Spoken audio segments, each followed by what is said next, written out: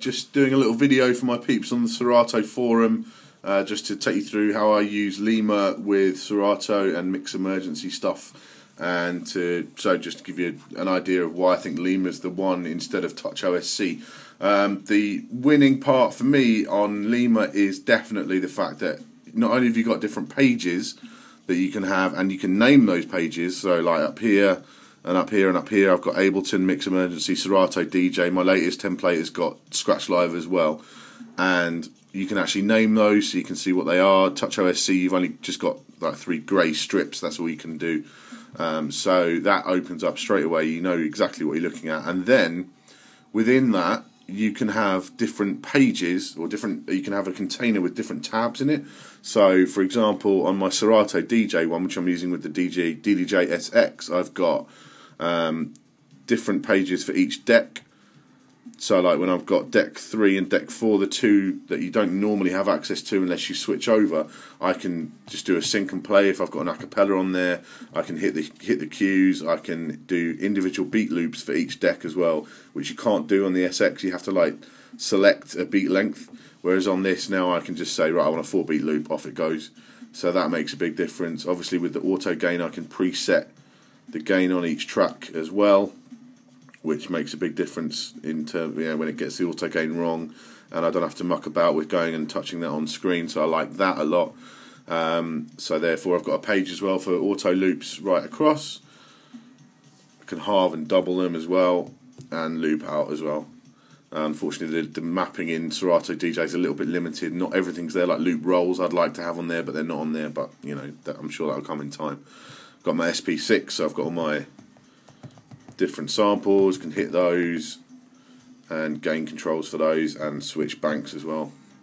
And the FX, which is my favourite page, so I can select, I basically have an echo on the left hand effect unit, and I have a filter on the right, a high pass low pass combo filter, and so I can select which deck that goes to. That's reflected on the screen, on the controller itself. That lights up, so I can see that. You know, you don't have MIDI out, but sometimes some things do reflect on the controller. The on-off, I can switch each effect on and off. I've got 2 buttons there, and I've got then I've got my SP6 samples in there as well, because I can hit samples from the same page as I'm doing effects. So I can do a big build-up with a filter, a bit of white noise on the filter, and then I can echo, and I can do a horn as well. So the idea of that, this sort of page, is I can actually pick it up and hold it.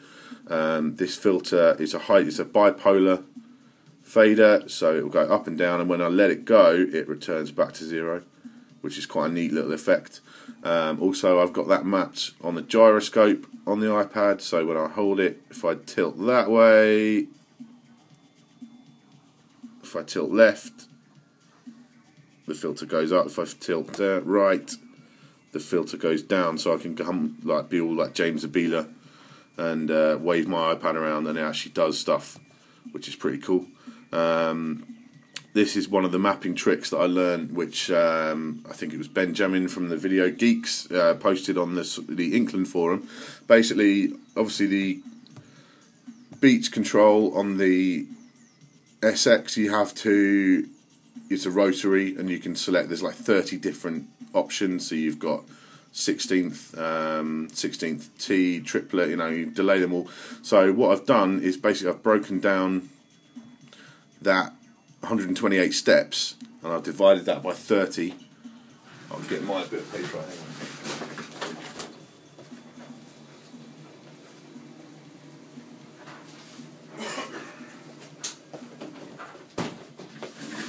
So you have to do a bit of sums, so you work out how many options there are on the rotary, and then you do your sum. So basically you break it down, each one, divide it up.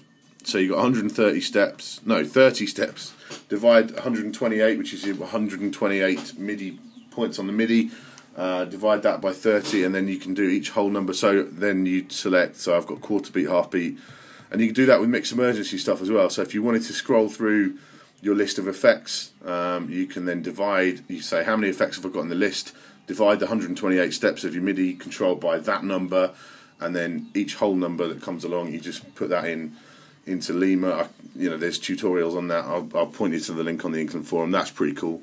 And then, yeah, obviously each of those tabs is named. I can see exactly what I'm looking at. Deck 3, Deck 1, 2, 3, 4, you know. So that's great. MixEmergency, I've got the mixer.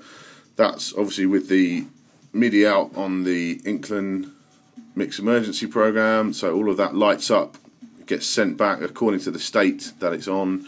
So I move the crossfader on the mixer or on MixEmergency on screen, and that will move that fader as well, left and right. Auto fade and so on is up there. Then obviously you don't need to muck about too much with MixEmergency because it's got the presets. So I've got all of my different favourite transitions that I have. They're all just set as presets in MixEmergency's preset window, and I've mapped to those. Dead straightforward, and it means, whereas previously I was using something like the MIDI fighter and I could have all my different effects mapped to that, great, but I can't see which ones they are, whereas now I've got the text on there, I can see exactly what they are. Same thing with the media bank. I've got all the media bank, can load those, they're named, I can see what they are. I would like, hopefully one day Lemur will have images on there as well, because that would be awesome just to have the image of those. Be able to put an image on each button would be immense. And then I've got my, obviously, quartz overlays as well, and effects. Also then I've got my Ableton page, so I can control number of clips on Ableton. I've just started building the Ableton one recently. I was using a program called Grid, but that seems to have some conflicts with the Serato stuff, so I've gone away from that. So I've got the Traktor's 12 on guitar rig, I can do the gator, and when I'm using Serato DJ I don't have the bridge, so I have this module which someone's made and posted onto the Line forum, or the Line page where everyone posts their presets and stuff that they've made. You've got fine adjust and BPM adjust. That's totally reflected in Ableton, and then I can bend it to match it, so I can actually beat match my Ableton set with my Serato DJ or Scratch Live, whatever I'm using at the time, or even Itch, you know, if I'm using that. So that all works together. I think the Line forum seems to be a little better looked after. There seems to be a bit more action on there. The TouchOSC forum seems to be just full of spam and nothing else at the moment. They haven't updated for a long time, whereas Lemur just updated about a month ago. And also, the way I see it, I think, I don't really understand about OSC. Like, I just do MIDI, that's all I know. But I know if you want to do OSC with the TouchOSC, you have to buy the oscillator program, which costs about the same all told as it does to get Lemur on its own, and Lemur does OSC with its own daemon thing that's on your computer, just does it anyway, so it kind of works out about the same price. So ultimately, yeah, I think Lemur is the way to go. The other thing is, each of these sort of containers or any object that you make, I don't know if this is true of OSC, but certainly, so I've got, say, my media bank section that I've got in this little box. What I can do is export that and have that as like a module, so if I do another mapping in the future, I can just export that and then import that into the new module. I've actually been moving these pages around quite a lot, trying to work out what's the best layout for me, and in doing so I can just literally export and import those modules in and out with their MIDI settings still attached. Everything stays the same. So if I wanted to, when I do my Scratch Live one, I could actually have, say, half a page of Scratch Live effects, and have that as a module, and then I could import my say my MixEmergency transitions or effects and have that on the other side without any mucking around. So it really does work out quite nicely, I think, from that point of view. So yeah, so that's it. That's why I like Lemur. It's the bomb.